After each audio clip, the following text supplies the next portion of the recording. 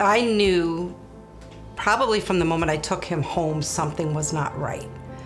It's just when it's your baby, you just look in their eyes and it's just something just wasn't, he just didn't look right. And every time we go to the doctor, I'd always question, isn't his head too big or something not right? They're like, no, he's, 90th percentile of height and weight, so a large head was common, normal.